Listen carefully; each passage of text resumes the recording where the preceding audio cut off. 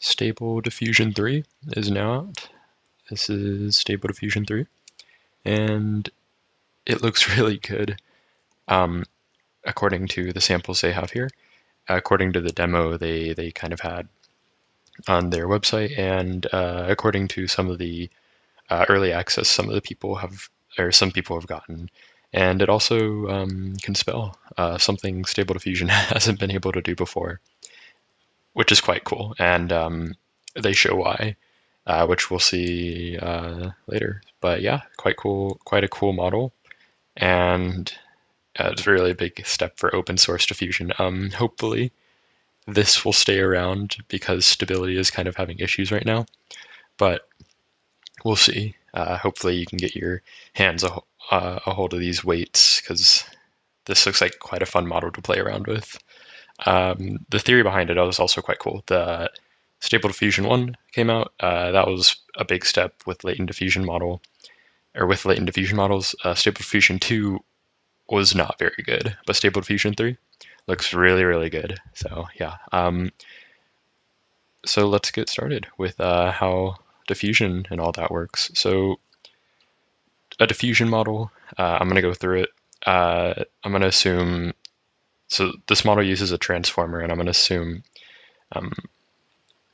a basic idea of a transformer. There's like a billion videos out there on how the transformer works, but basically just sequence to sequence. This is unlike a normal diffusion model, which uses a unit, and we're seeing everything go towards a transformer-based model as opposed to a unit model. Attention really is all you need, I guess.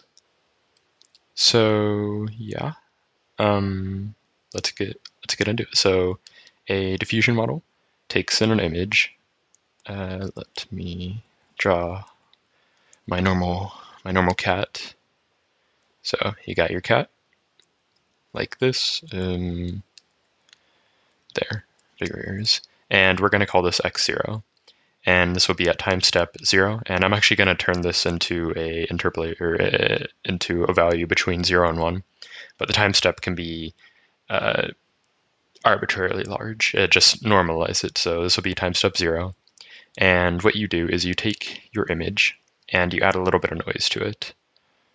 Oops, wrong button. And so I'll add a little bit of noise to it, like so. And this will be x1, or rather, this will be x1 at time step, say, 0.1 or something like that. And then we take this image again, like so, and paste it. And we add a little bit more noise to this image, so it gets a little bit noisier. I don't know why I keep removing the bottom, like this. And say this is time step 0.2 or something like that. And you keep on doing this over and over again until you get to the last step, which is pure Gaussian noise. So this will be 100% noise and 0% signal. And this will be, say, x big T. And this will be our time step 1. So you basically have this chain from time step 0, which is 100% of your signal, x0, and time step 1, which is 100% of your noise, xt. To make this better, I'll call this 0.1, 0.2, and 1, just denoting it with the time step rather, so xt. I may also denote it zt, so that'll be the same thing. Z is usually used for latents, but anyways, you basically have your signal and you noise it to get 100% pure noise. And you can model this easily by an interpolation. We'll do 1 minus t times x0 plus t times epsilon, where epsilon is sampled from a normal distribution with mean 0 and 1 variance, so, or 1 standard deviation, whatever. So this is just a interpolation between your signal and your noise. Whenever t is equal to 0, so at the first step here, you have 100% of your signal and 0% of your noise, so xt is just equal to x0. Now, whenever t is equal to 1, you have 0% of your signal and 100% of your noise right here. So at t is equal to 1, you have x sub 1 is equal to epsilon. and at x0, you have that equal to, well, x0. Yeah, so this is basically the forward and backward process here. That's how we're going to model it. Now, the forward process is easy.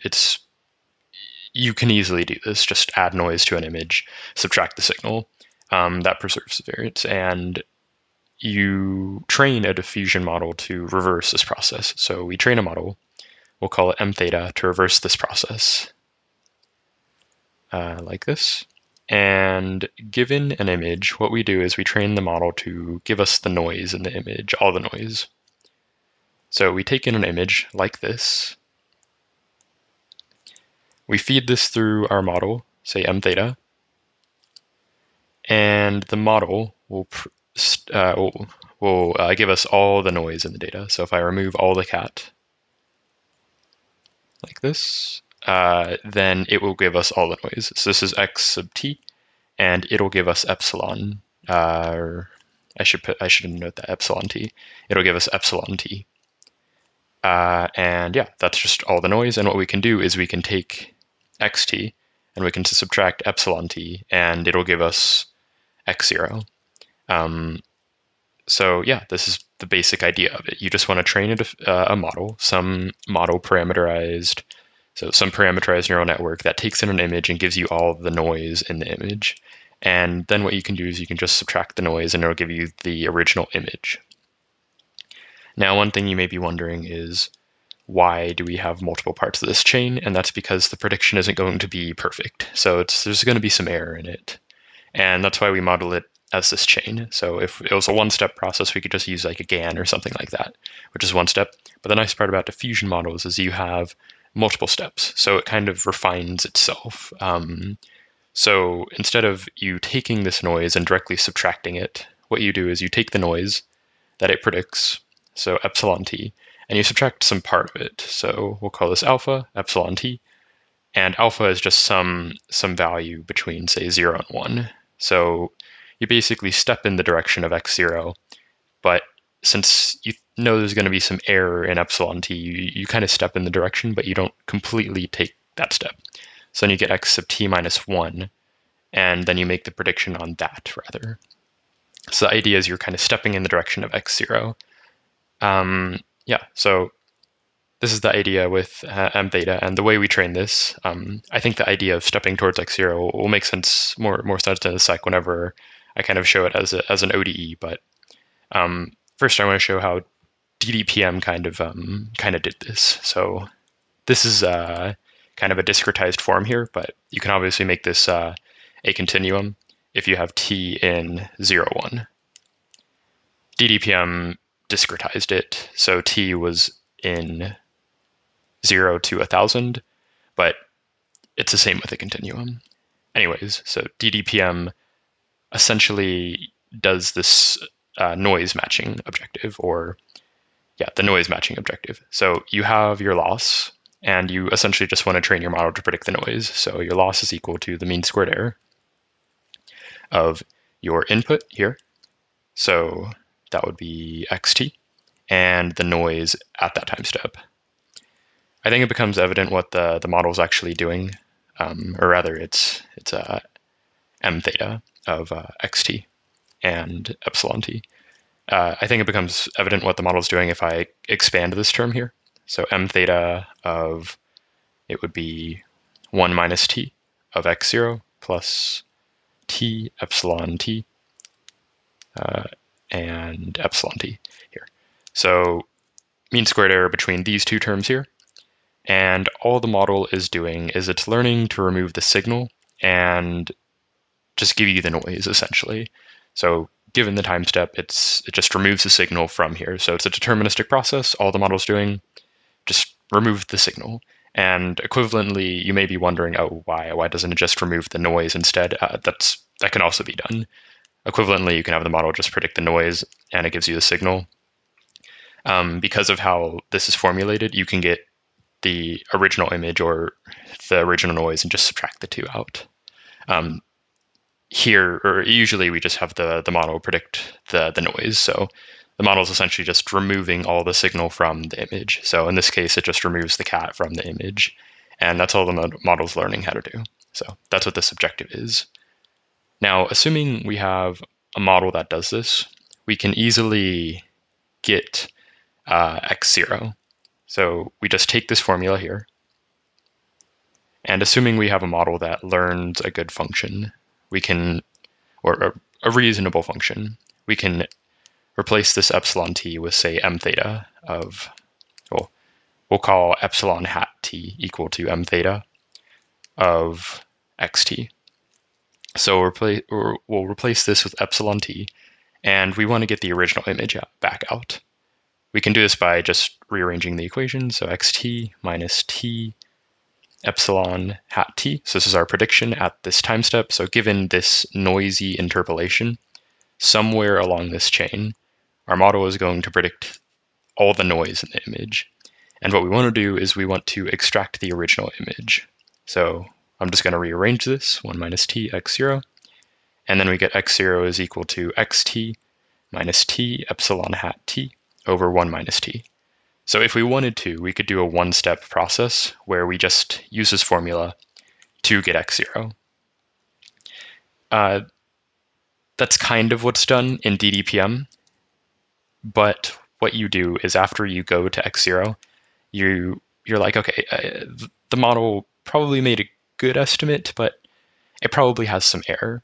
So instead what we do is we take the previous time step, and the notation I have is going to be off from DDPM. This is just like a simplification, so it's not going to be exactly the same, but the idea is there. But anyways, you take your x0 and you add some noise back to it. So what we can do is we can take this, 1 minus t, and we can just add some noise back to it. So let me add a little bit of noise. Maybe we do, say, t minus, we'll do, say, t minus 1. I guess that shouldn't be t minus 1. It should be t hat, something like that. So t hat times epsilon t hat, where t hat is one step less than t. So if t was equal to, say, 0.9, then t hat may be equal to 0.8 if you're taking 0.1 steps. So what this does is this term here takes our prediction and we subtract that from the interpolation we had. So this basically removes all the predicted noise, and then we move the model back to a step before. So you can think of this as if we are here, the model predicts all the noise, and we get something close to this image, but not quite. And you kind of move the model back a little bit, and then it predicts all the noise in here, and then you step forward again, going to what you think x0 was, and you keep on doing that. And you do that for multiple steps, and that's kind of the refinement procedure. And that's kind of what DDPM does.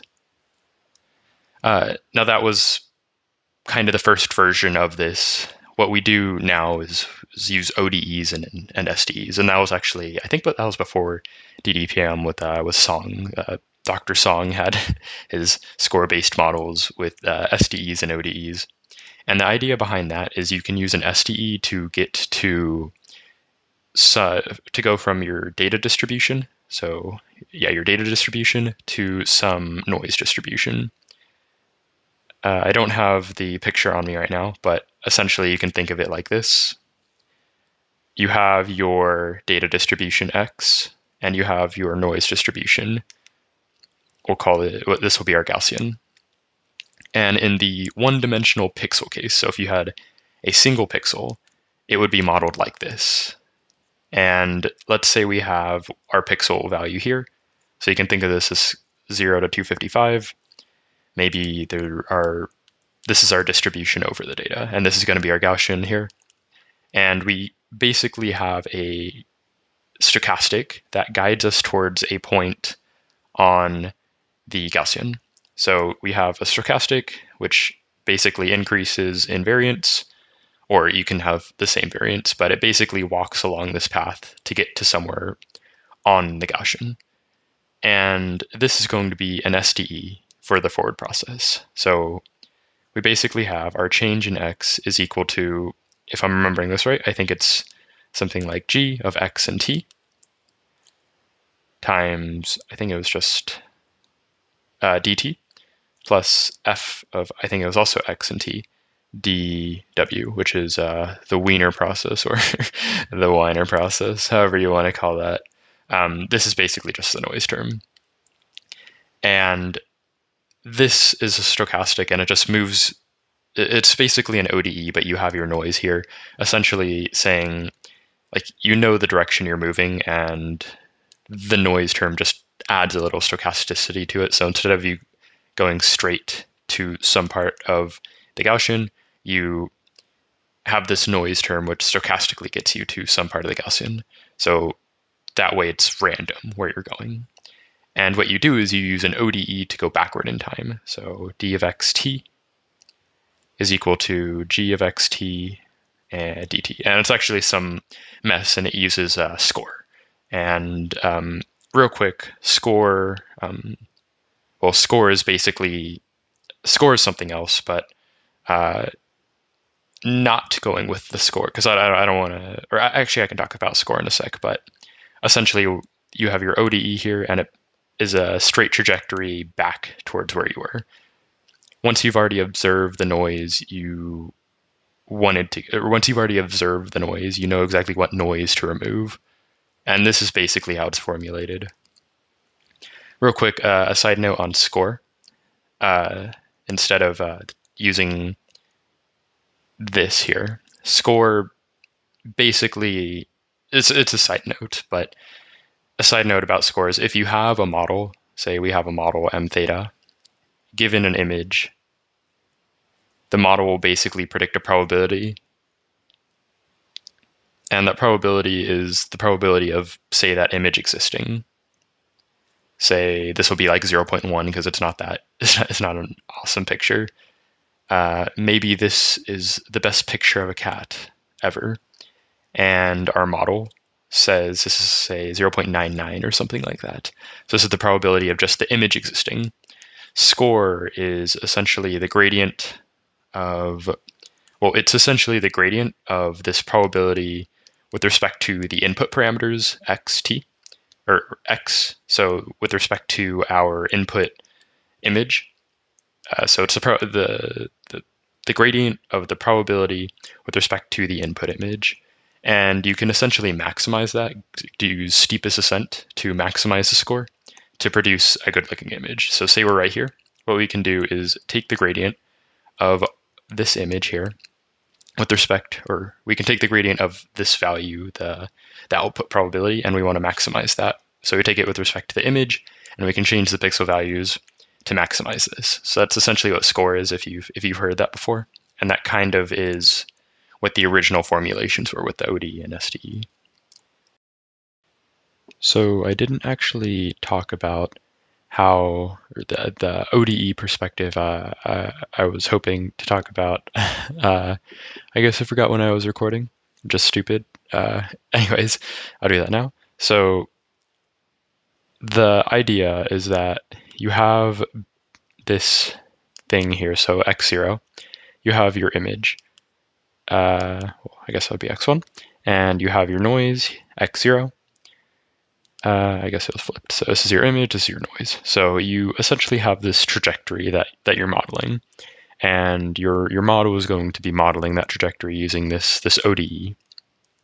So ideally, if you had, so this would be your noise, this would be your data, ideally you would have a trajectory that would be straight. And this allows you to take a single step because it's a straight trajectory. Now, in reality, you're going to have like this curved area, the curved flows in this really high dimensional space. This is just two-dimensional space. If you had 2 pixels in this really high dimensional space, you're going to have a lot of curvature. So perhaps your model will make a prediction, say, this way.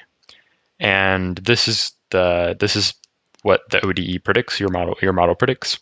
And you can just take one step. So you could just take one step and you could go, say, all the way over here. Now, this isn't a good estimate, obviously. So instead, what you can do is you can just step along this a little bit and land in another spot. So this is the step size you're taking, and this is kind of the idea. So maybe now it predicts another trajectory. Let's say that. Now, let me move this. So this is our original, and let's say it predicts something like this. So if we did another just one step, then we would land here, which is a little closer, but it's still not quite right. And what we can do is we can just step along this again. So we take a step along it, and this is just like the good old Euler method.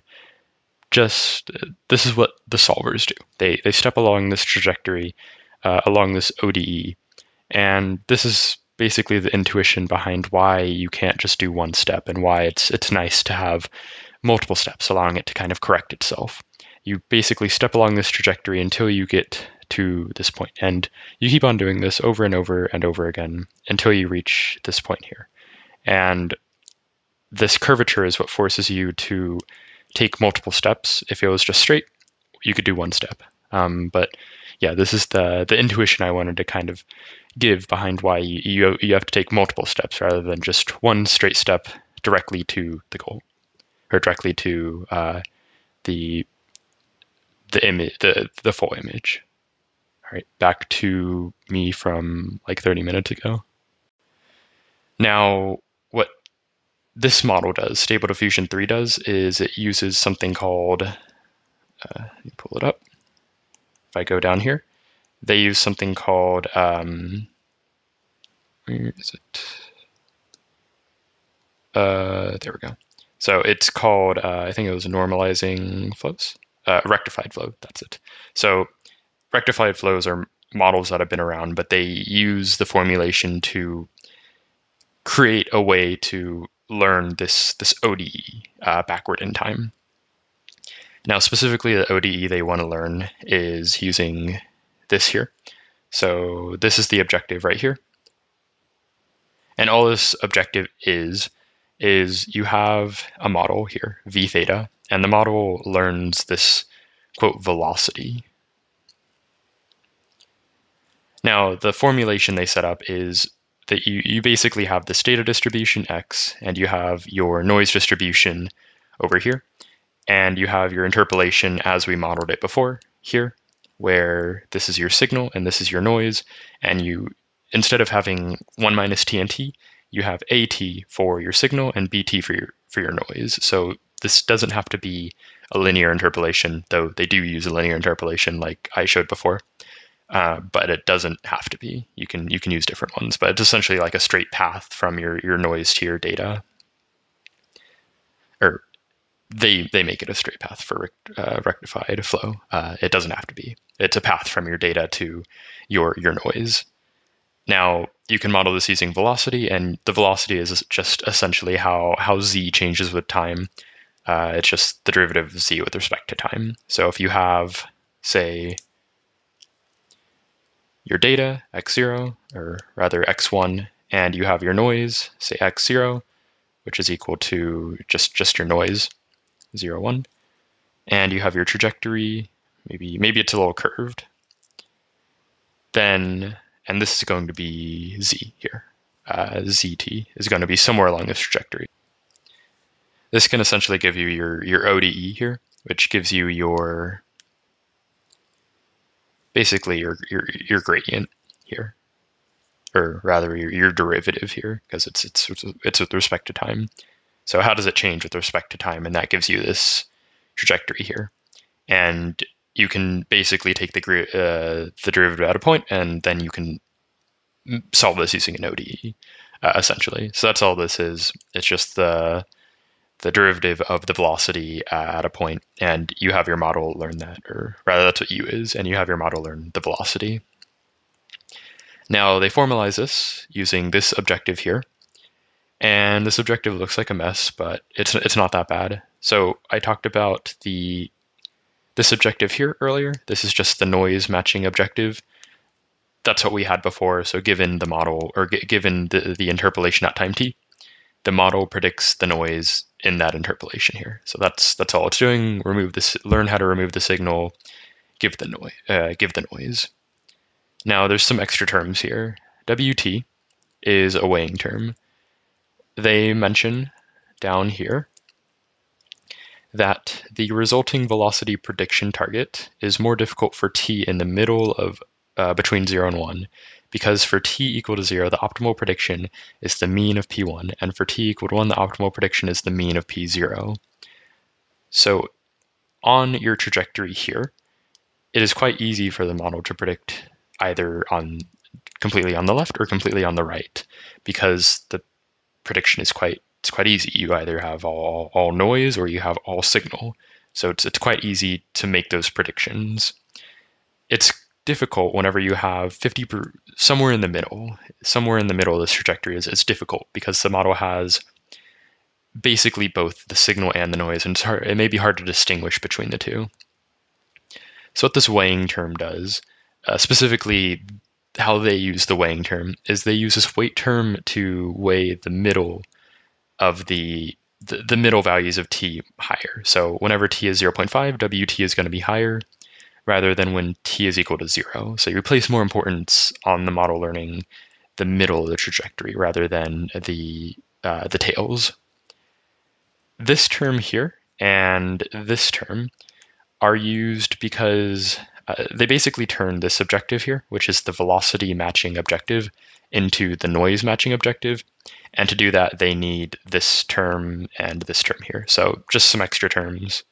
Epsilon theta is also not exactly epsilon theta. It's this thing here.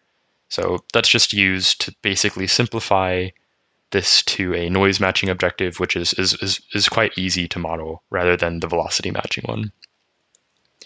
And then this here is just saying this is just the average over all your time steps uniformly sampled and over noise sampled from a Gaussian normal distribution. So yeah, that is rectified flows, and this is how they model it. They model it using this, and it's just noise matching, just a little fancier than usual. And like I said, they use a linear interpolation, which is the rectified flow. So this is what I showed before, and that's what they use. So anywhere is just a linear trajectory from the input to the noise. And the reason you need multiple steps to solve it is because you aren't going to get a perfectly straight, it's still going to be a curved trajectory, because the model isn't going to learn a complete straight trajectory. If it did, you could solve it in one step. Since it does not, you have to use multiple steps to solve it still. So it would be desirable for the model to learn a completely straight trajectory, but in reality, it's not going to, because the space it's working in isn't nice. Now, to sample from a diffusion model, which I probably should have mentioned before, you essentially just take your input image here, or you take your input, which will just be pure noise, you send that through a diffusion model, and it'll output basically the noise at that time step. So this is Z0, and it'll output the noise, so it'll be something like, it'll be some mess like this. So if Z0 is sampled from our normal distribution, then it'll give something like this, perhaps. Maybe it is imperfect, some of the noise is removed, something like that. So it gives you something, and you just step in that direction like I showed earlier, where you basically just remove part of the noise. So then Z sub, actually this would be Z1. Yes, Z1. No, sorry, yeah, Z0.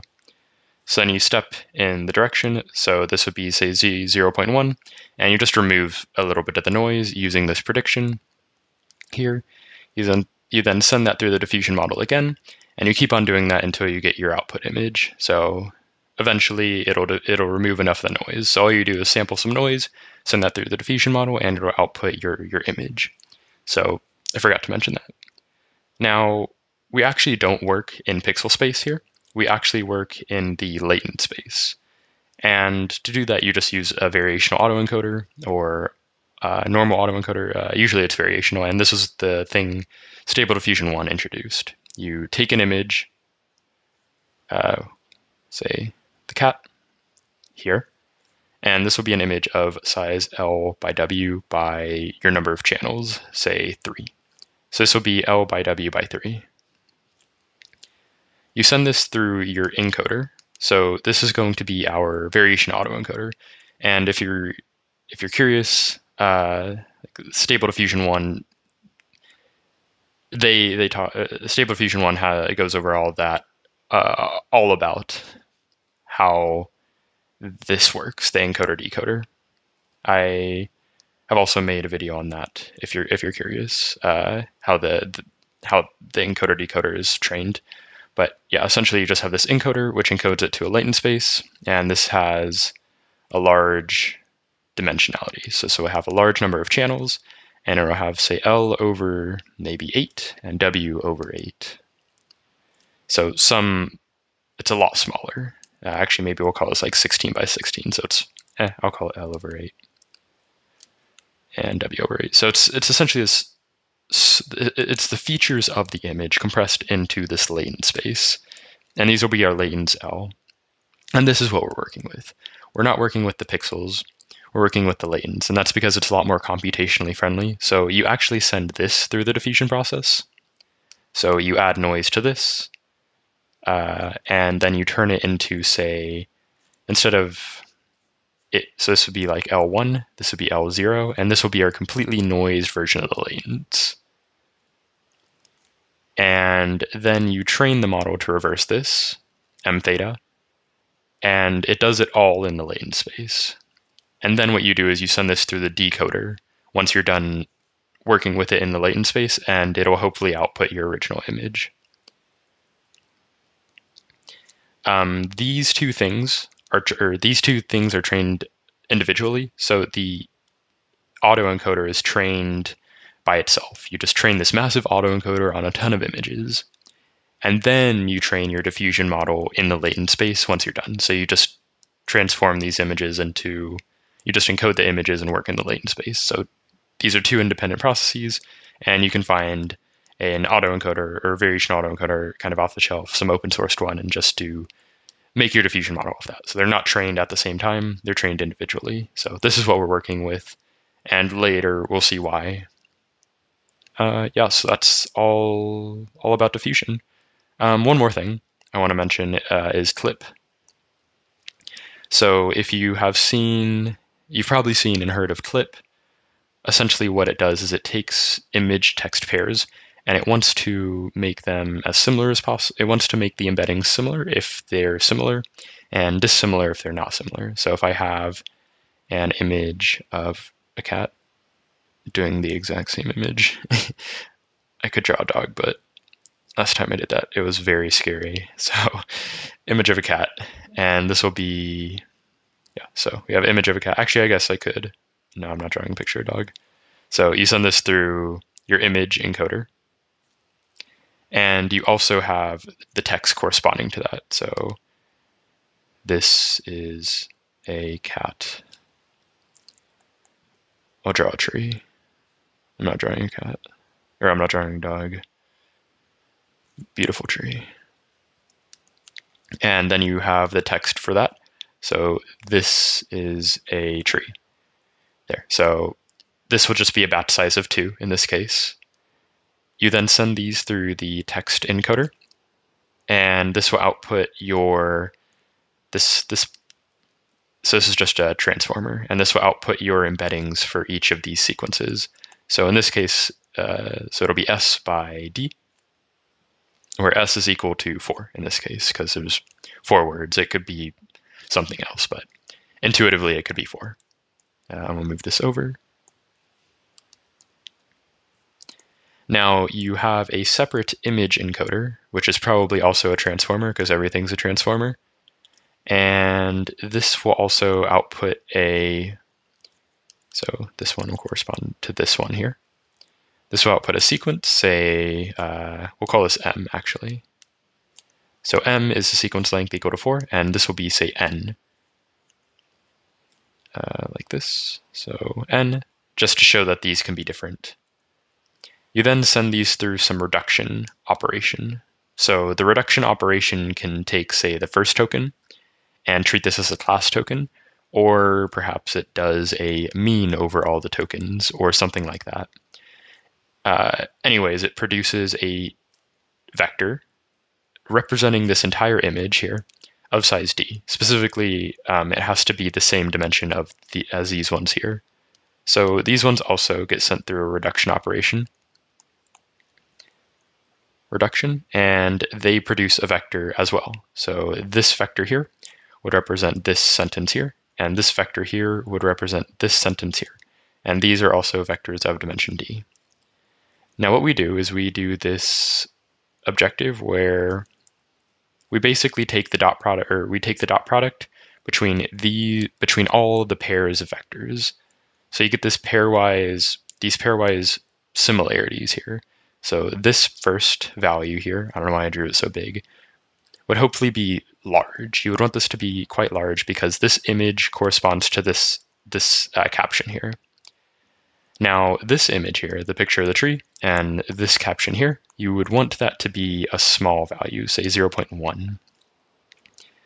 And the same for the other two. This is a tree, does not correlate with this picture of a cat, so it should be the value should be small whenever you do the dot product similarity between these two vectors here. And the same for this one. This should be quite large because the tree corresponds to the caption. This is a tree. So you get this matrix here, and this is your contrastive.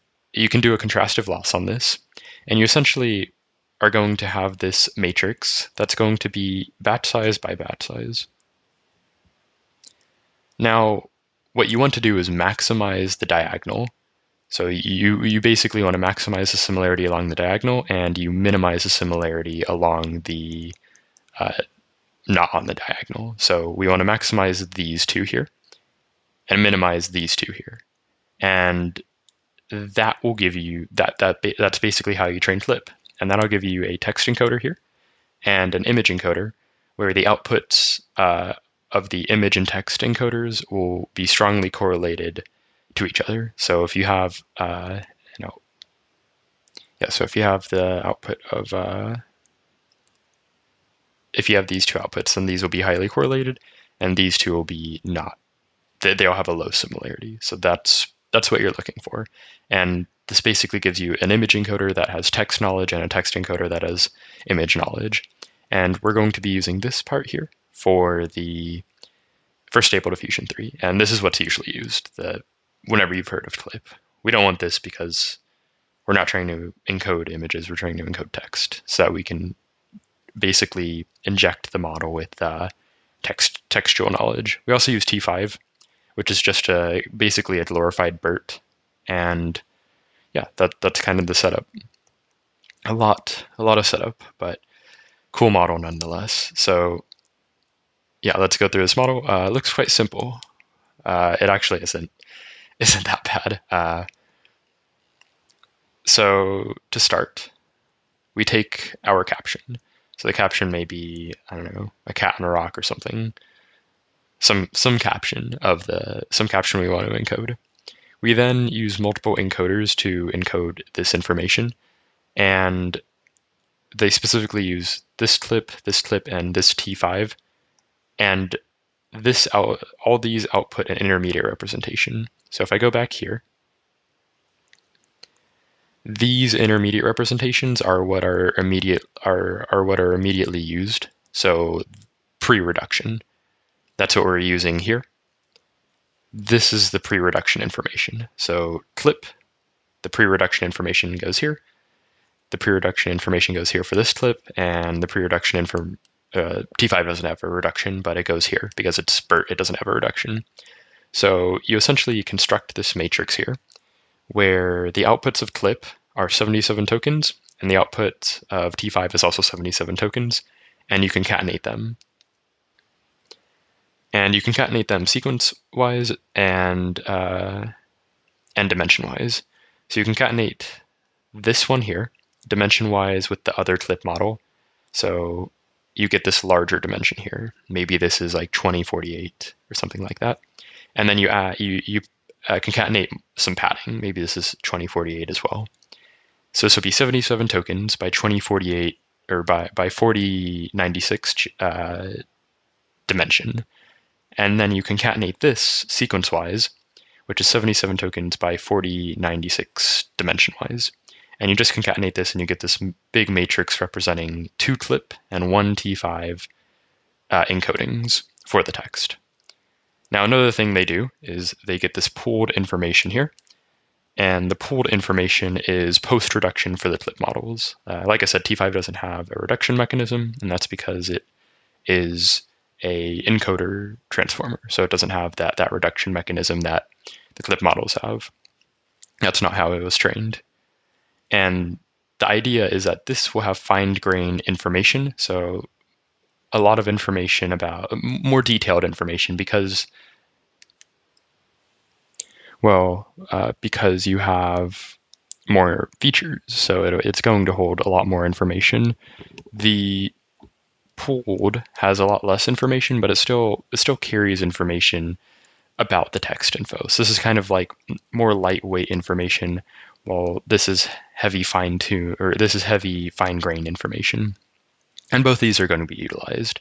So this is going to be a vector of size n by e, say, so it's going to be just a vector here, and it's just concatenated the two features. So it's just a vector, a long vector, representing the text information representing the text information. This, on the other hand, is going to be a big thick matrix of, what would that be, 154 by 4096, so 2 by 77 by d, and these are the two ways the text is encoded. This is sent through a linear layer, and this is sent through an MLP. The difference between the two is an MLP is multiple linear layers. You can think of this as like a linear layer projecting up, perhaps, and then a nonlinearity, and then another one projecting down. So your inverse bottleneck. Doesn't really matter. I think it's probably arbitrary. The next thing they have is this time step. So we basically want to tell the model where it is on the trajectory for the diffusion process. And the way you can do that is through these sinusoidal embeddings. So say we have this, and say we have some sinusoids with increasing frequency. So we have first sinusoid, second sinusoid, third, and they keep on increasing with frequency as you increase the number of sinusoids.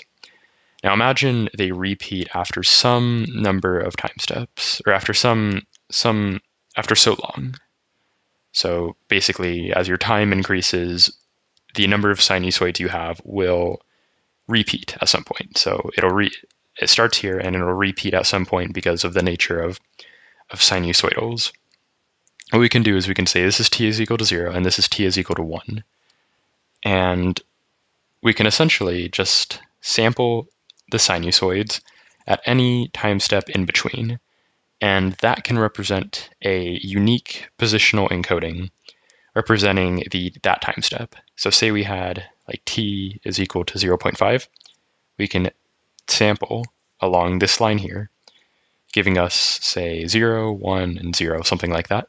And that'll give us a vector of size 3 with the value 0, 1, 0, uniquely representing this time step here. And this is kind of a simplification a little bit. And what this does, and what we can do is we can inject this into the model, and this gives us a vector, which uniquely just represents the time step. And we can add more sinusoids, and we can add d sinusoids, which is the dimension here. So 4096, I think. Yeah, 4096. So we can have 4096 sinusoids of different frequencies, and that'll give us a unique representation for our time step. So that's all this is doing. Take the time step, which is a sinusoidal encoding, and then throw that through an MLP.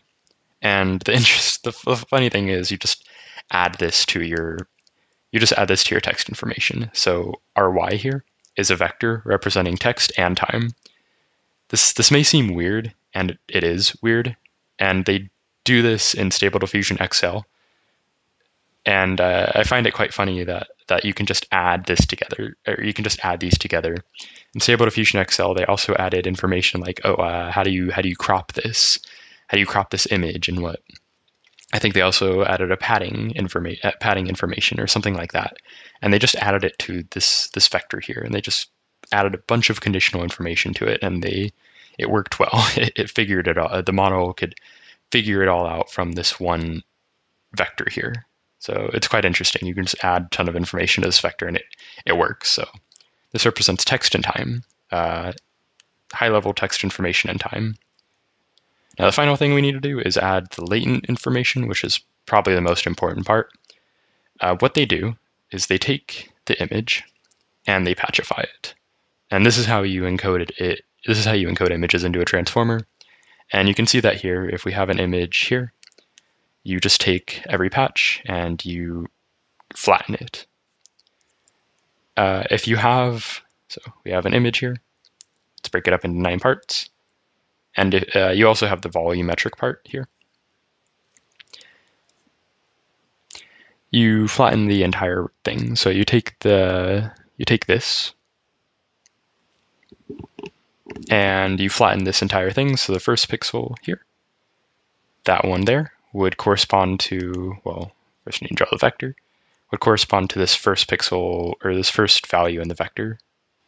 The second value, say you move over 1 to the right, would correspond to this next value. And you keep on doing that for all the values, and you do that for all the channels as well. So maybe this part represents the first channel, and this part, say, represents the second channel, and then this one represents, say, the third channel, so like RGB.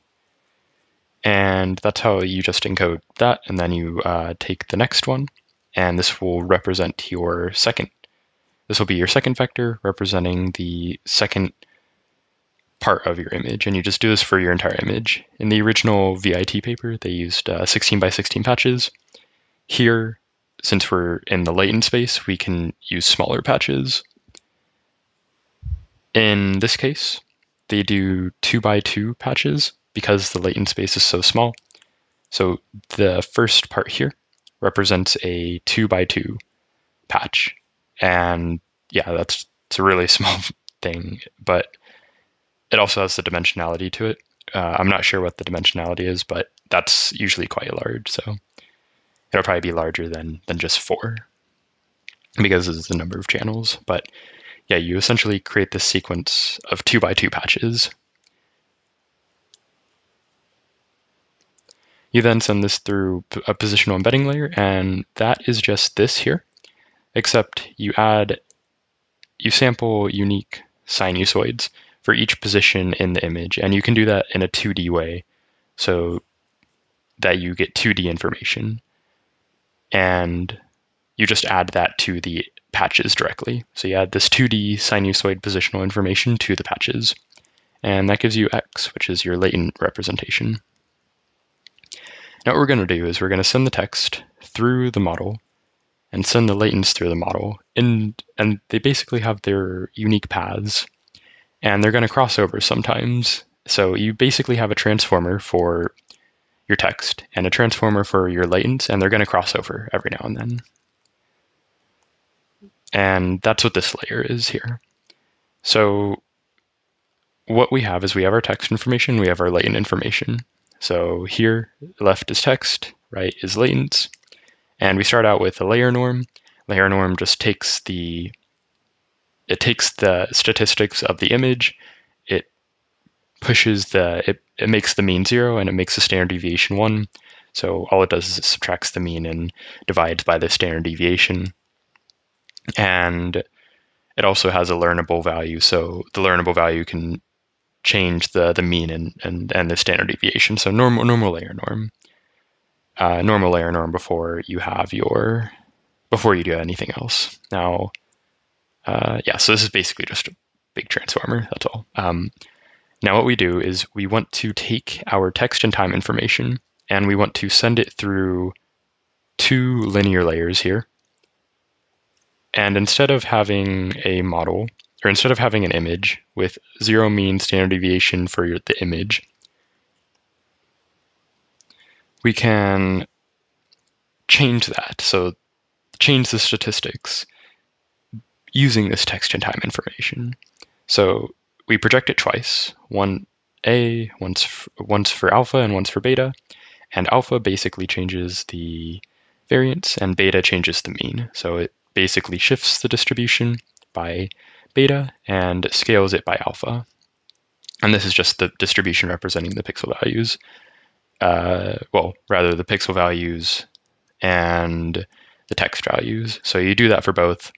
And this part over here is just the same conditional information. So all you're doing is shifting or changing the statistics using this conditional information, the text, the text information and the time information. This has been done before. This idea where you change the statistics. I think the first time I saw it was in diffusion models begins on image synthesis. And they use something called, I think it was ADA-GN or something like that. And essentially it did something similar, except this was group norm rather than layer norm. But the idea was the same, where you took the input, you normalized it, 0 mean, 1 standard deviation, and you allowed this to change the statistics, which was the conditional information. Now you send this through a linear layer, which projects it to your queries, your keys, and your values. And you do this for both your the text information and the latent information. And yeah, so this would be the queries, the keys, and the values. And that's all your linear layer does. Now you have this normalization, which I'll talk about in a sec. But yeah, this normalization is quite important, but unlike a normal transformer. But anyways, you basically just you transform it into your queries, keys, and values. So this is when the information for the text information and the latent information are basically going to combine and mix together. So the sequences are concatenated together, like so. So if we basically have the two sequences, and this will be our text sequence. Oh, actually I have a diagram over here. So you have your text sequence here, which is 2 by 77. That's the sequence length by D. The dimensionality is the same, and you have your other sequence length here, which represents your image, which is also of dimensionality D. And you concatenate them along the sequence dimension, and then you send it through this attention mechanism. So the attention mechanism basically looks something like this. I'll draw it out over here. So you have your text part and you have your image part. So you have your sequence here broken up into basically two parts, your text part and your image part. And this is your text part and your image part. So your similarity matrix is going to look like this, where this is basically going to be your text relationship. So if we just had a transformer by itself modeling the text information, you would get this part here. Or other, you would almost get that part there because the softmax is across rows. So you almost, you kind of get that part. This down here is going to be the image relationships down here. And the off diagonal will be the other relationships. So this will be the text image relationships, and this will be the image text relationships. So these two here give you your cross information, the information flowing between the images and text. And yeah, this essentially allows text to still allows self-similarity between the text and text, the images and images, and it allows cross-similarity between the images and text and the text and images. So it allows mixing of information, but also information to be manipulated within the matrix, within the modalities themselves. So yeah, they just concatenate them, and then they do normal softmax attention.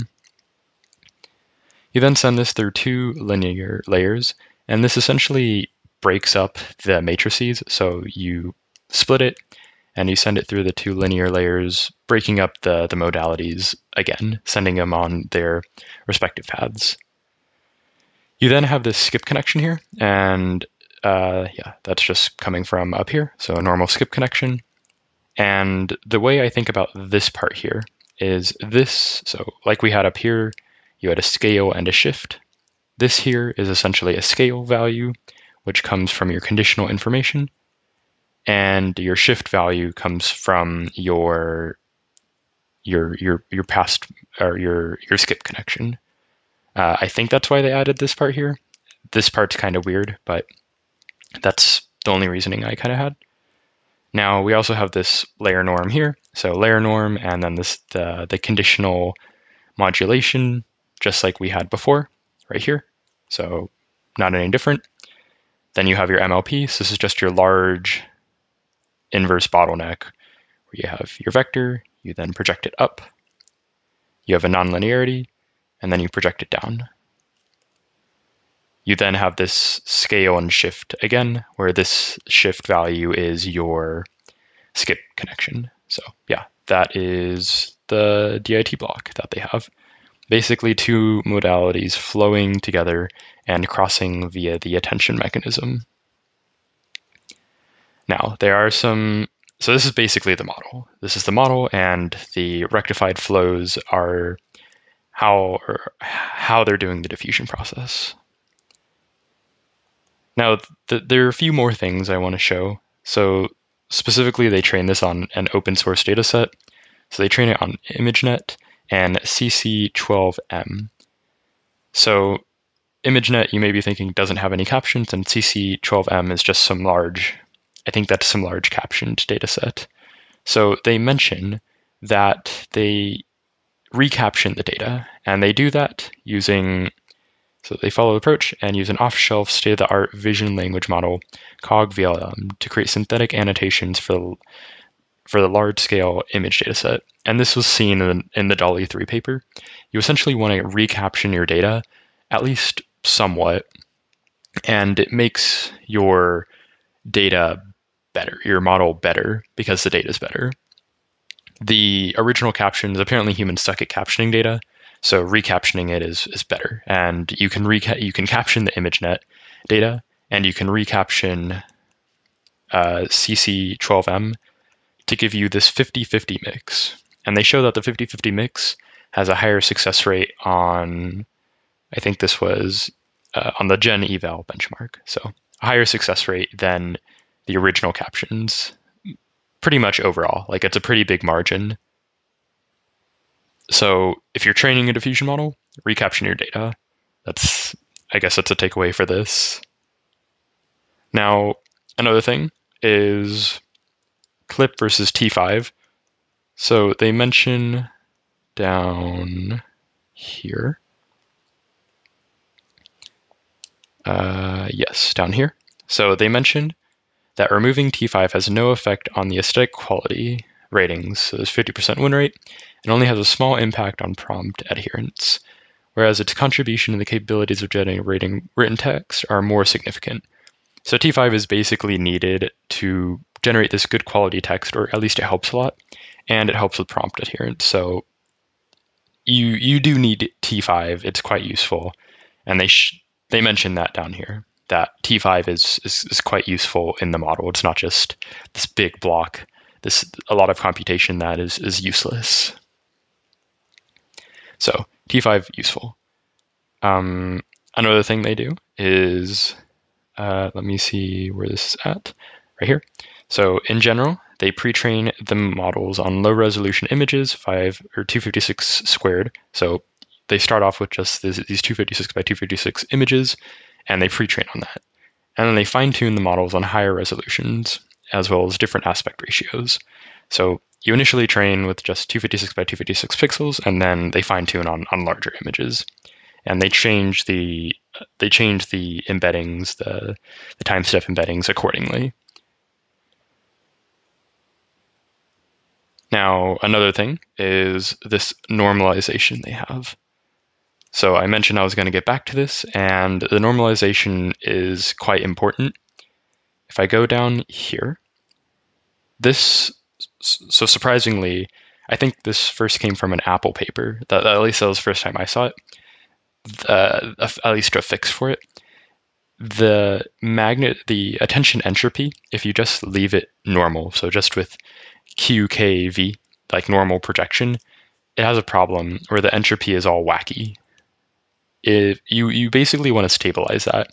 And they mentioned they want to stabilize that because they mention it down here, but basically whenever you're training in half precision, there's a problem whenever you have large sequences and you're training with half precision, and you run into an issue with divergence because of this attention entropy. And they mentioned they stabilize that using the RMS norm, and it stabilizes the attention entropy, allowing them to train using this half precision. So this is a very important thing that they add, and yeah, something that I thought was worth mentioning. That's why they have the RMS norm here, which you don't usually see in an attention mechanism. So one last thing, I suppose. I mean, if we look at here, they show that rectified flows are quite good compared to other variants of solvers. And they show that the model is quite good in general. Yeah, and they also show that it's better than UNet and normal VIT. So yeah, and it's also better to have, or it also doesn't do much if you add a third modality flow. So right now we have two.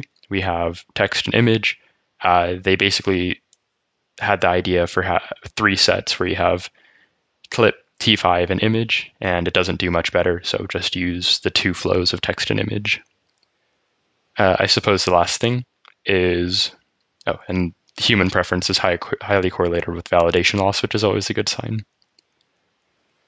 And I think that was it. That's I mean, there's a ton of other results and stuff if you want to read about it.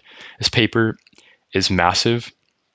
I just kind of wanted to get the general ideas from it.